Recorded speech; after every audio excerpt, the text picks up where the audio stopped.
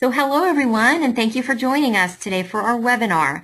In this presentation, you'll learn about the reasons why hoist chain lubrication is so important. We'll be discussing the most common concerns, myths, and misconceptions our team has encountered from crane technicians. Presenting today will be Peter Cook, our training manager, covering rigging and hoist and load securement. Also joining us today is Peter Hogan, our quality manager from our Lexington chain operations. My name is Gisela Clark. I'm the e-marketing specialist at Columbus McKinnon and will be your host for today's webinar. We will be recording the session today, and the recording link will be added to our YouTube channel. All in attendance will receive a link to the recording.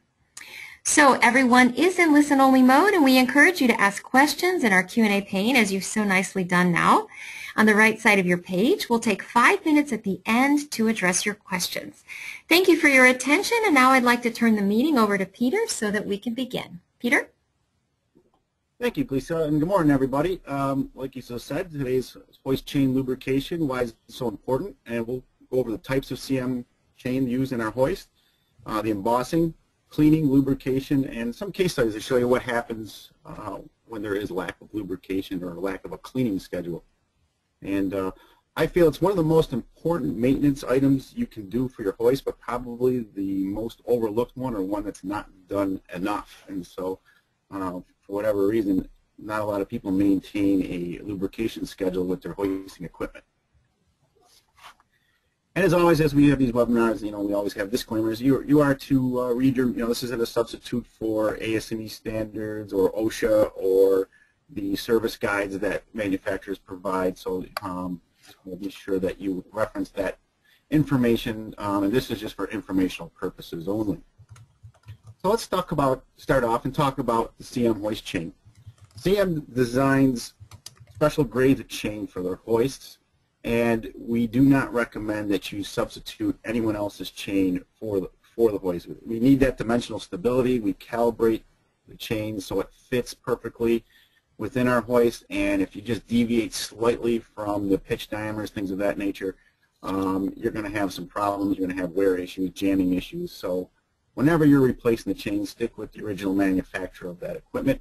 And I always like to make note that hoist chain is very different from rigging chains. We don't rig with hoist chain. If we're going to do any type of rigging, we stick with the alloy chains, and those are grades 63, 80, and 100. Primarily grades 80 and 100 are what's used out there today.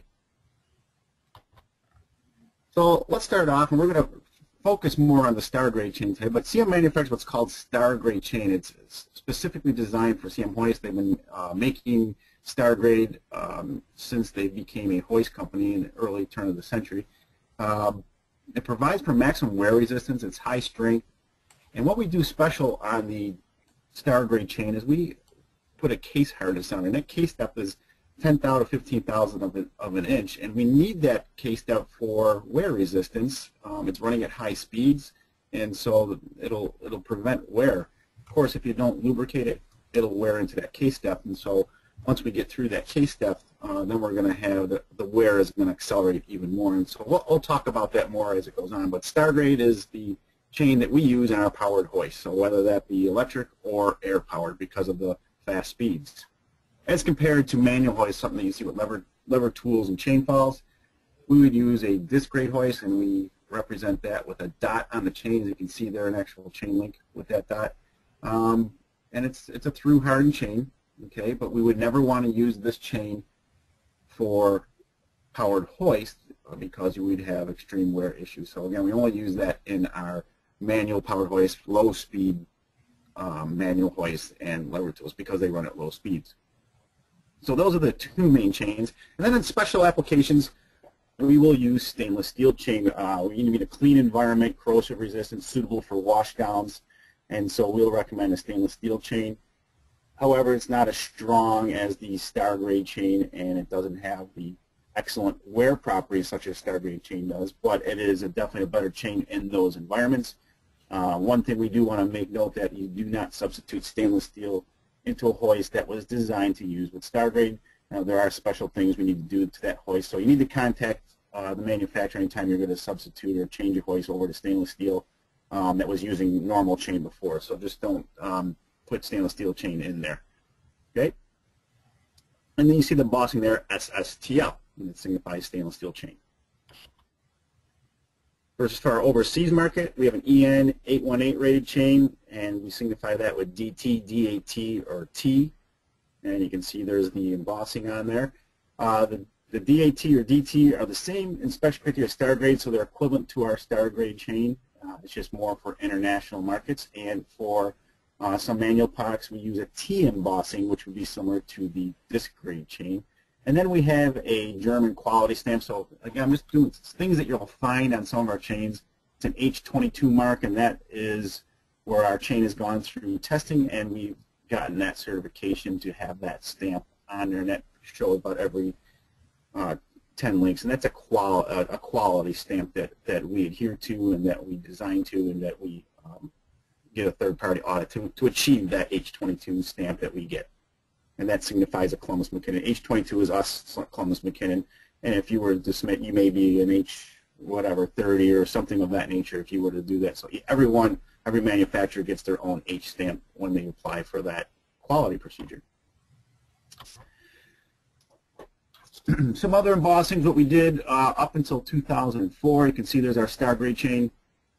And we put year of manufacture. In this case, this example shows an X minus, which was manufactured in the year 2001, and then we would have a trace code on there, and that's how we embossed our chain up until the year 2004. So today, we just went over these types of chains here. The maximum frequency, they happen every 10 links. So you can see the star, disc, and stainless steel. But other things you're going to find is you're going to find the 3-letter trace code. Okay, you're going to find the manufacturer's ID. Okay, in our case, it's CMUSA. We have employee ID number, so it's the clock number of that employee who was running the machines that were manufacturing the chain on that given run. And then we also incorporated a Julian date code. So in this case, the picture that we took here of this chain was 273, which is the 273rd day of the year, or September 30th. So we know exactly who made it, what day it was made, the year. So a lot of quality goes behind that. So it's very traceable. High quality inspections, things of that nature. So we can get it right down to the exact heat number of the steel that it came from. So there's a lot of information that we can obtain from our chain just by those embossings. So that's what everything means on this thing. Everything that we use for overhead lifting has embossings on there for identification purposes, and that you know that it's quality chain that you're putting into your hoisting equipment. Okay, so let's talk about lubrication and cleaning. One of the things, people get a new hoist and feel they can take the hoist right out of the box, hook it up, and you're ready to go, and there's nothing really that needs to be done at that point. And there's a lot that needs to be done when you purchase a new hoist. There's a lot of things you need to verify. You need to verify, was it damaged in shipping? Is there any loose parts, cracked parts, things from shipping that happen on there? You want to verify power requirements, hookup points, things that it's all matching, that it's safe to put up. And the one thing that's often overlooked is chain lubrication. Now we do lubricate our chain at the factory, but we don't put an awful lot of lubricant on it. So depending on if we have a box good or a box chain hoist, how long that was sitting on the shelf, oil has viscosity, and so it may not be there when you get the hoist, or it might be very little, or it might be a little on the dry side. Now we could heavily lubricate that chain and send it to you. The problem being is that you'll see some boxes come through that will have oil for the chain, and actually because it is viscous, it will find its way out of the box, and thus you'll have a stained oil box, and then people think there's something wrong with the hoist, that the hoist gearbox is leaking, and it's really due to the chain. So we have to have enough lubrication on there so that the chain is lubricated, but too much will cause some quality issues where the perception is that you have a leaking hoist, so that's not a good thing either. So it's always advisable, and we tell people that when you place your hoist in service, to lubricate your chain before operation. Okay. What we see happening in the QC department is all of a sudden they'll hear noises coming from it. There'll be a new hoist, and they'll be 1 or 2 months in service, or even less, and they start hearing some noises of the chain, and at that point it's too late. They're probably wearing the chain and getting into that case step. And so here you have, it's a shame you have this new hoist that you're running with dry chain and it wasn't installed properly. So that's part of the pre-operational checklist that when you're installing a hoist that you should go through and make sure that chain is lubricated. So what type of lubrication normally do we recommend for normal operation? Well, we put a lubricate bar and chain oil 10R on there, and we feel that's the most effective lubrication for our hoist chain. Where it can occur if you're using other than what we recommend. Now something's always better than nothing, and there's some people that like graphite or a light spray-on because they don't want things to cling to the chain from oil, things of that. And there's various reasons why some people do not want to use the bar and chain oil, but be advised that that's what we recommend. And if you use something different, you would run into wear issues, and you would want to inspect that chain probably on a monthly basis to be sure you're not wearing out the paint if you're substituting other than the lubrication that we recommend, until you get some good inspection history that lubricant was okay to use. The main thing when you're looking at the lubricant, what we use is what's effective is this EP additive, extreme pressure. So without the additive, you will not be able to keep your lubrication between links while under full load. So it just kind of migrates away from those inner links, thus causing the wear. Sometimes we get asked the question, well, what about in food environments? What type of lubrication do we use? And so we recommend what's called a lubricate FP150. It's viscosity at SA70.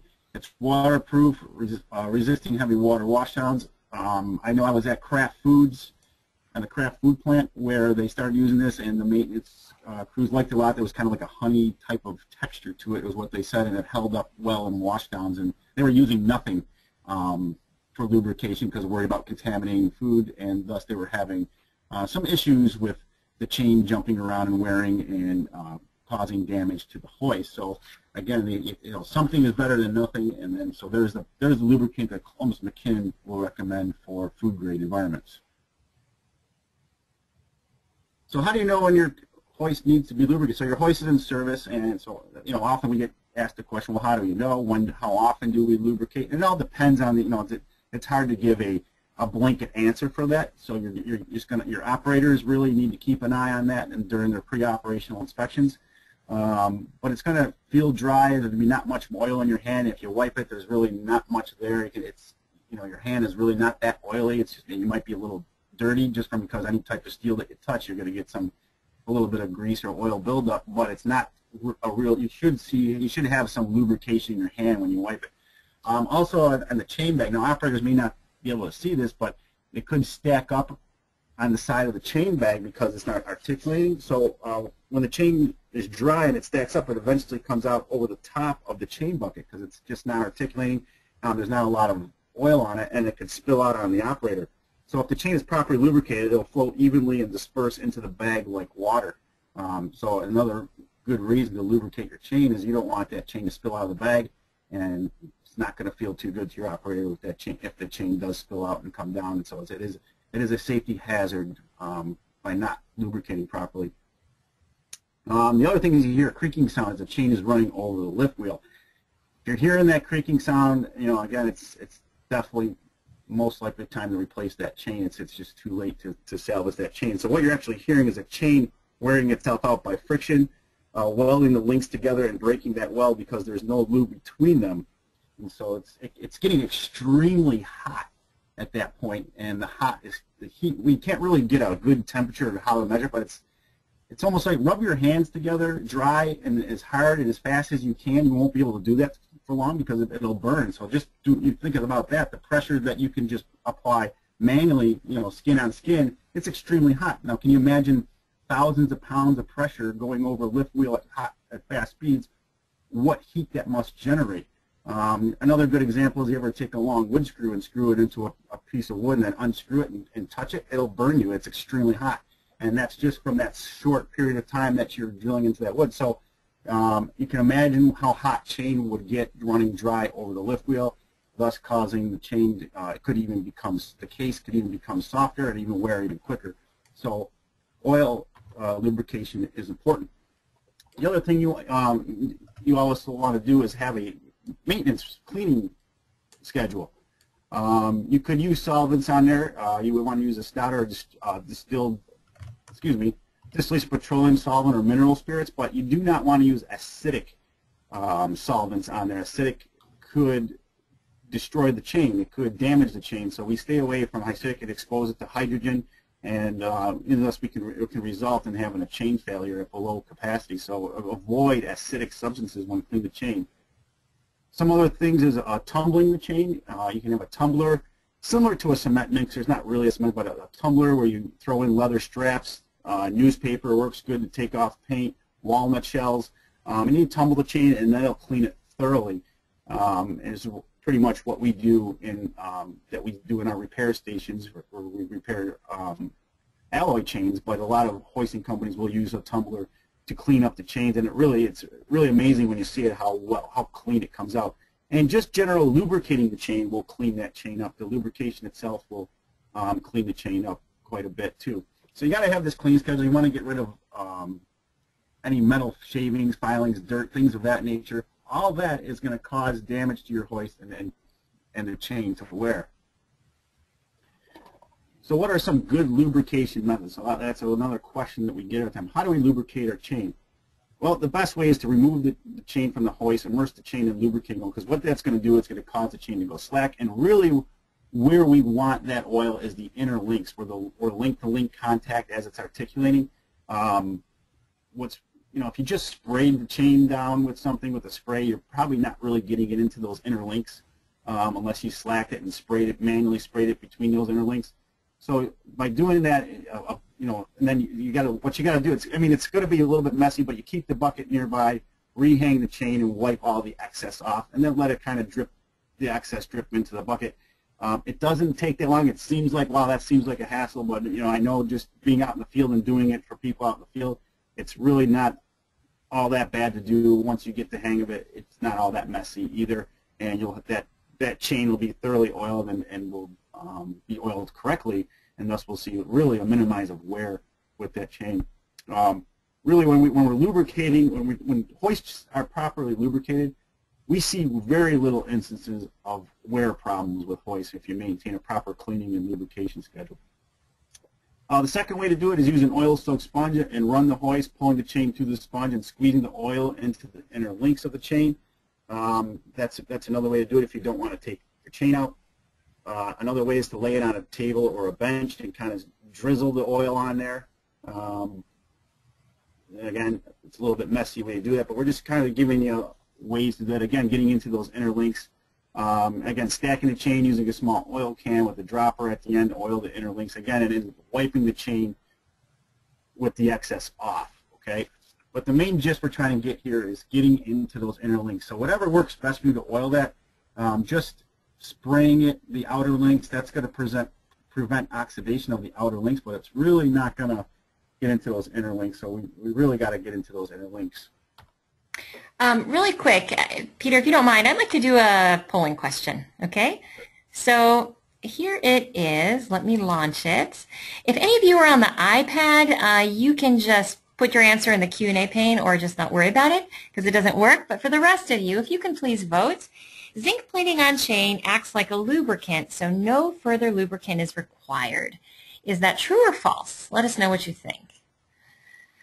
Well, I'll give it another couple seconds. Peter, it looks like it's a unanimous decision that that's a false statement. Yeah, and that's good. And there's been some kind of misrepresentation or in the industry that we're hearing once in a while that when someone sees zinc-plated chain, they think that's like a self-lubrication or the zinc plating provides some form of lubrication that you won't have to lubricate your chain. And so we just want to dispel that rumor, and that's the reason we wanted to ask that question to see what people thought. But I'm glad everyone on here knows better not to have it see zinc plating and then think they don't need to lubricate, because if that's the case, you're going to run into a lot of issues. So zinc plating is not a substitute for lubrication. Great, thank you. Yep, you're welcome. So what is wear? I've been mentioning wear a bunch of times, and you kind of compare wear to a fire. To have a fire, you need oxygen, you need fuel, you need heat, and that causes a fire. And you remove one of those, and you put out the fire. So if you look at a wear triangle, what causes wear? 3 links causes wear. 2 surfaces touching, no lubrication, 2 surfaces rubbing together. They're under some type of load and they need to move. Okay, so all 3 of those combined, you're going to start to have wear. So you have to remove one of those to prevent wear. Well, we're hoisting something up, so we cannot prevent movement. The hoist job is to lift the load, so we cannot remove the load. That's not an issue. That's not possible. So the only thing we can do is prevent those surfaces from touching. And doing the EP oil, the bar and chain oil that we provide, will prevent those surfaces from touching. Thus, if the surfaces aren't touching, then you're actually riding over on an oil, a small amount of oil, which is preventing those surfaces from touching. We prevent wear. Okay, and so that removes the wear. So you're putting out the fire, or you're putting out the wear. You're removing it from happening by maintaining a good lubricated hoist. So when you're doing an inspection, you want to slack the chain. You want to do a link by link inspection. So that you're going to see more. The operators aren't going to do this. The operators should just be making maintenance, well aware of when they feel oil needs to be done. And so that you need to train your operators to look for dry chain and get the maintenance there to do lubrication. But when you're doing inspections, we talked about that case step. So you want to treat each mark individually, depending on where the wear is occurring. So if it's on the outer link, because of that case step, we can wear on the outer link about 0.010 of an inch. But if it's on the inner link, we really limit it to 0.005 of an inch. Even though we said the case step is thicker than that, really, but once you start to see wear in those areas, it creates a rough surface, and at that point, no amount of lubrication is going to help. It's just going to start wearing faster at that point because of that rough surface. And so we tend to like to take it out of service a little bit sooner than the outer link, so 0.005 of an inch. So you got to slacken the chain to do that, and we do train people how to inspect chain in our classes, and we go through that. So I'm going to mention, we're going to stick with wear for this presentation.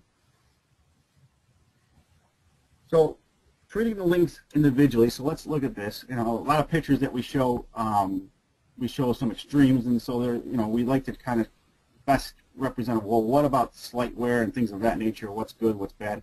So here's a cross-sectional view of the chain, and again, you can see the black would be with the case step, and we have 2 individual. We have on the upper left corner there. You see there's 9/9,000ths of wear on each side. You can still pass that, right? We're still at the case step, and it's not really that's not a high wear area, but you got to want to figure out why is that wear occurring there? Is it from operator use, from side loading? Is there some reason why the chain's jumping around? So you want to figure out why that wear is occurring, or it could be rubbing up against something on the load itself. Or if you're seeing it repeated periodically throughout the chain, then it's possible that there's something wrong with the lift wheel. The one just below that, again, it's just on one side. That would pass.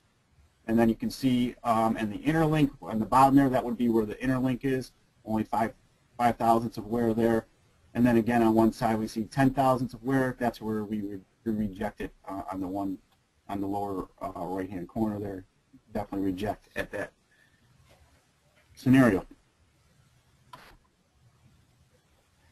So here's an actual picture that you look at, and it doesn't, that picture, to look at that doesn't look all that bad, but that's the type of issue that we see where you're going to see accelerated, where we would want you to reject that.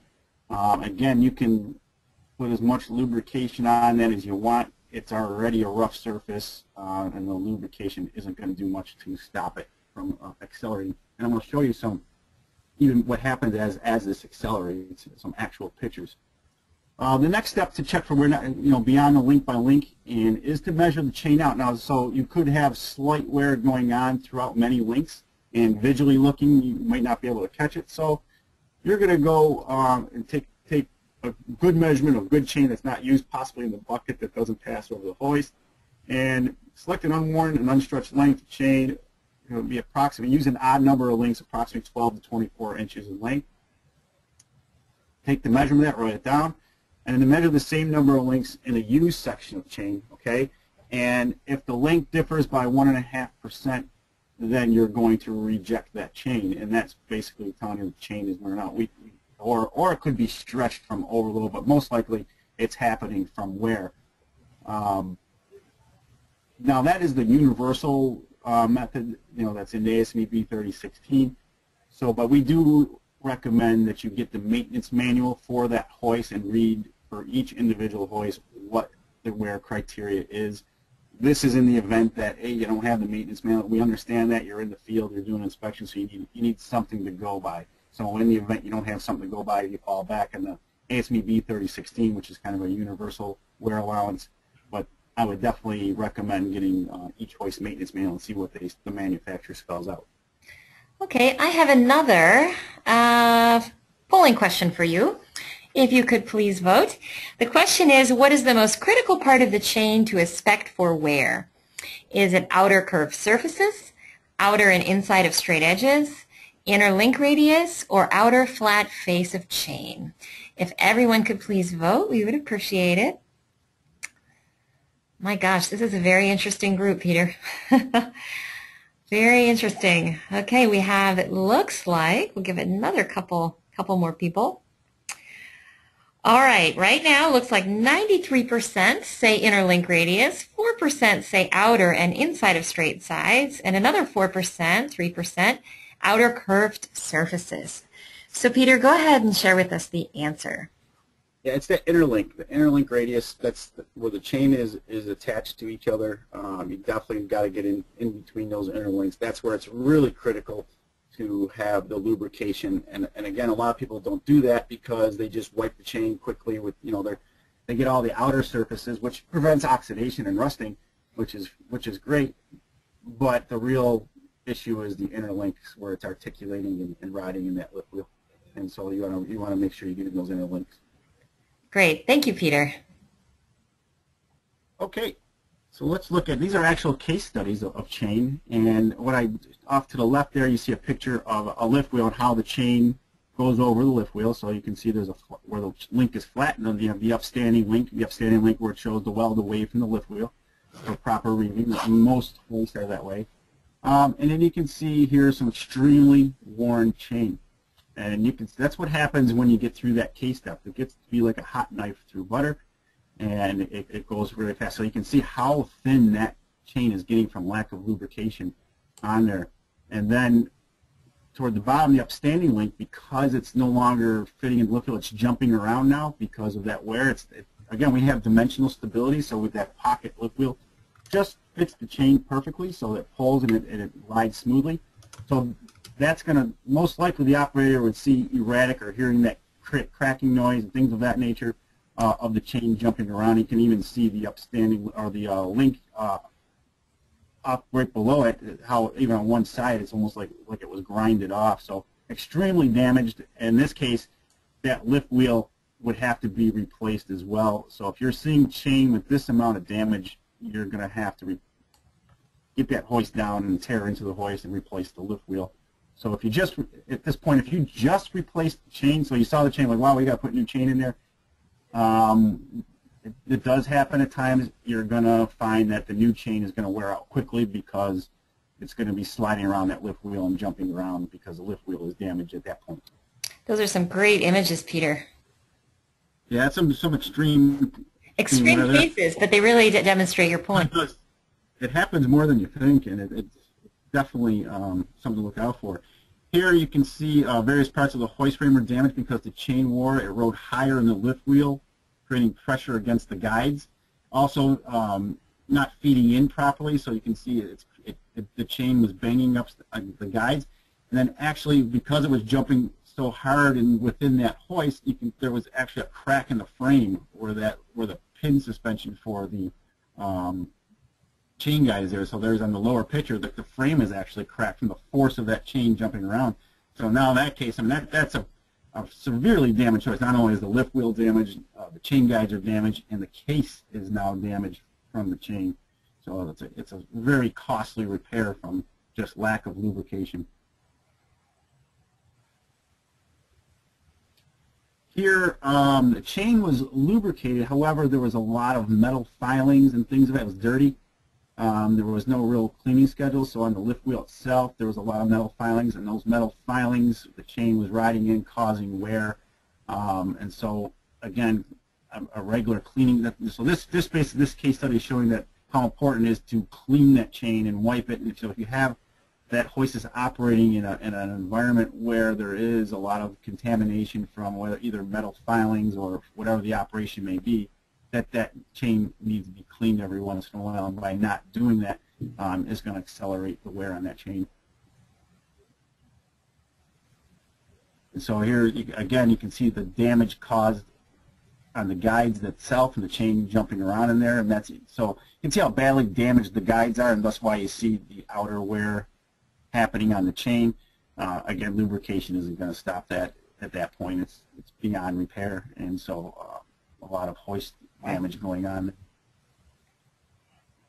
Again, more case studies shown through the case step, the flat links, accelerated wear, and this again, once you get through that case, it happens quickly. And so these are images of chain that we received for testing. You can see that chain's almost, is ready to break. And then some damaged lift, a little better examples of damaged lift wheels from severely worn chain and how damaged those lift wheels can become. And again, it's a big job. It's got to come down. The whole entire hoist has to be disassembled and a new lift wheel put in, and possibly even damage to the structure of the hoist could happen. All from simply by not lubricating the chain. So such a simple thing to do, and by not doing it, such costly repairs. Similar if you drove your car without changing the oil, and eventually you're going to have a very costly repair by not doing that. So think of that by just keep lubricating your chain and things of that nature. You're going to see very little wear and very little problems with that hoist. So in summary, lubrication is very important. It cannot be neglected. Keep an eye out for dry chain. A small amount of lubricant will greatly increase the life of the chain. It doesn't take much to get into those inner links. Don't allow it to run dry. Clean and have regular intervals. Again, each operation is different, so you're going to have to kind of take it on how often you need to do it. So normal weekly cleanings of lubrication is recommended. Under hot, dirty conditions, it may be necessary to clean the chain at least once a day and lubricate it several times between cleanings. It depends on a severe environment. I mean, that would be a very severe environment. And again, for those that say they just can't lubricate for whatever that case may be, anything is better than nothing. Okay, so any type of lubrication is better than nothing. Just be advised that if you're running without lubrication, that's called a severe environment. It's not normal to not be able to operate your hoist without lubrication of the chain. So if that's the situation you're in, your inspection procedures need to step up. So you cannot wait for that periodic inspection. You're going to have to do it monthly, or even more than monthly inspections of that chain. If you're running it dry, you're gonna be replacing a lot of chain often if that's the case. But then if that's the nature of the operation, it's just something you're going to need to do. Okay, good time. We just got a couple questions in. Okay, so the first question is, this comes all the way from South Africa. When a powered hoist is operating in a dusty and windy environment, what lubricant do you recommend to use to avoid making a grinding paste situation?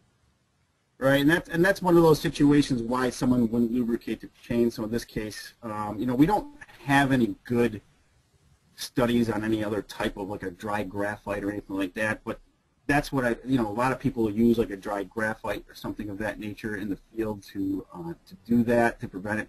And it's something that you're going to have to keep an eye on. So whatever lubrication you decide, what kind of dry type graphite lubrication that you decide to use, your inspections are going to tell you a lot. So you're going to have to, I would definitely keep an eye on that chain in those environments, and keep a nice log and how often the hoist is being used, and try to get a good history of what lubrication is working best, and keeping that chain in good condition. Again, it's one of those things. Something is better than nothing. But we really, to be honest with you, we really don't have very good data on those types of environments. It's just hard to duplicate that severe type environment and how the chain would last in that. So you're just going to have to step up your inspection procedures and use what works best in those situations. Okay, thanks, Peter. Next question, how often does chain need to be pull tested? That's a good question. The answer to that question is if there's nothing wrong with the chain, no, never. We test the chain at the factory for you, and that's the test that you get. And so at that point, if there's nothing ever wrong with the chain, you should never have to retest the chain. Now, when you replace load suspension parts within a hoist, it's recommended that you do a load test if you're repairing it. Hoist chain is non-repairable, so you cannot repair hoist chain. So therefore, anybody that's doing repairs, so that a load test would not certify it, you should remove the chain and put new chain in, so you can't repair it. But theoretically, chain is excluded from having to do a load. Chain and wire rope are excluded from having to do a load test. So if you're replacing wire rope and chain within a hoist, it's actually excluded from the requirements of doing a load test because the manufacturers are testing it already as received. So really, you're just, if you're doing a test and you want to do that once you install it, I certainly wouldn't stop you from doing that. That's great. But all you're doing is verifying what the manufacturer already verified for you. If you're putting a hoist in place, it's a new installation, I would definitely test it in place as you're testing the structure and the setup that you did for that hoist. So highly recommended you test the hoist there. But again, if the hoist is running fine, you're not replacing any load-bearing components, and there absolutely is no reason to do a load test. So theoretically, a hoist can run indefinitely in service without having to do another load test. And the load test, it's about 100 at working limit or 125% above the working limit what the test would be. You still would do operational tests, which is light loads to check it. Your operator should be doing that pre-shift inspections. That's different than a load test. But the answer is never. Once we test it, that chain's good to go. If you're doing it, that's great. That if you're doing that on a regular basis, I wouldn't stop you from doing it, but it's not required. Okay, bunch more questions then. We're going to take questions just for a few more minutes, and then whatever questions don't get answered on the call, Peter will personally send you an email and respond, okay? So the next question is, how effective would natural lubricants like coconut oil or olive oil be in food-safe areas? Again, I wouldn't have good tests. We would have to test those in those environments. Again, I go all back to something's better than nothing. Yes. Again, if that's what you're using, that is you can classify that as a abnormal operating condition, so that your inspection procedures would have to step up on that hoisting equipment. So you would have to look at that on a monthly basis and do your inspections of that chain and get a good record of how good that lubricant is lasting and when you're starting to see wear, and then you'll have a good idea from that point once you have a history of how often you're going to need to replace that chain or maybe try a different lubricant. But we do not have good testing on those types of oils, so I couldn't give you a definitive answer. But again, I'd rather see you do that than use nothing. Okay. All right. Does welding spatter warrant replacement of a chain? Immediately, yes. Yeah. Take out of service immediately. Okay, perfect. And let's see. Okay. If using plated chain, does the wear measurement amount change to include the plating? So if using plated chain, does the wear measurement amount change to include the plating? No, plating is so thin, it's not. Really, we don't include that. So it's more the case depth that we're worried about, that hardness of the chain. So no, we don't include that. Okay, and we'll take one more question. For wear replacement criteria, is the following rule still acceptable? 5% of any chain link dimension. Oh, for wear allowance. I believe that's a generalization of I'd have to pull the ASME spec to look at that. Drawing a blank right now, whether it's. Yeah, I think on electric hoist they do call it 5%, but I'll definitely answer that in an email and send it out to everybody. I'll get a definitive 100% on that. But you definitely want to look at the what will the manufacturer say. We're more worried about that case depth, so I don't want to say 5%. It depends where your wear is occurring. On the inner links, it's 0.005 of an inch, like we said in the beginning of this presentation. So that's again why we're doing this as well, because that 5% may be way too much. Okay. Interlink. All right, I'll tell you what, there are two more questions, but I'm going to let Peter continue with the final slides, and then I'll ask them if you want to hear the answers. They're good ones. So, yeah, Peter, go ahead. Okay. Just a few things. Our next webinar is February 18th. It's going to be presented by Chris Segota, who is very, very knowledgeable in variable frequency drives, and he's going to cover how they work, basic programming features, troubleshooting features, and overview the type of frequency drives and their applications. So, really good thing to have in your hoist for load control and for operations of your hoist. It gives your hoist a brain, if you will, and it, if you operate a hoist without one or with one, it's like night and day. Some other training classes that are coming up. We have rigger workshops, March 17th to the 19th, overhead crane and hoist inspection, where we cover the overall inspection of the systems. Of the crane system is January 20th from top to bottom, January 20th to 22nd, and January 27th to 29th are the most recent ones coming up. The wire rope, chain and hoist wire rope repair school, where we actually break down hoists, tear them down. We go over bolt, nuts, washers, settings internally in the hoist. That's March 2nd through the 6th. And that includes the wire rope and chain hoist. Just chain hoist repair certification, we have one coming up in January 20th to 22nd, February 3rd to the 5th, and February 10th to the 12th. And you can go onto our website, cmcodepot.com, and to learn. Those are some really great training programs, and people that come are just, when they leave, they're always exceeded their expectations, and usually we get, this is the best training we ever had. We just love the hands-on and how much equipment we went over. So really good schools, and even in the rigging, all hands-on. Okay, I'm going to go ahead and ask the final two questions. We have Peter Hogan, which is one of our quality managers at our one operation where we manufacture the chain. If anybody has any specific questions you'd like to ask him, that would be another option. I have a couple more, so, and this might be one for him. The question is, what viscosity in centistokes is, let's see, used to have the bar and chain in oil? This comes from a gentleman out of Guatemala, so I'm trying to figure out what he's asking here. Peter, maybe you can better. What viscosity in centistokes is used? I'll tell you what. We will. We will come in contact with you, the gentleman Luis, and we will better clarify your question. There's one more. Let's see. I have a CM chain gauge used for model F and L chain. Are these still available from CM, and is there one for the ProStar chain? Yeah, the ProStar is the shop star, so I believe that's on the chain gauge out there. I'll verify that. Yes, we still sell that chain gauge. At least I believe I sent you a graphic on that a while back as well. But I can get that we can get that information out to people. But yes, we do sell it, and I'll verify that. The ProStar being, that's a black version of the shop star. It's for the entertainment hoist. You know, we paint it black for camouflaging in entertainment venues, but that would have the same criteria as the shop star hoist, which is the industrial version painted orange. Okay, perfect. And a couple of people. I'll look to see if it's on the gauge, and we can send everybody an email out. And I just off the top of my head, I can't remember if the shop star is on there or not. Well, I'll tell you what we'll do. We're going to send everybody a follow-up email with a link to the recording. A few of you have asked if you can have access to this recording, and yes, we are recording it. We're going to be posting it on our YouTube channel, and we'll send everyone a link. And in that follow-up email, we'll include the information Peter just referenced.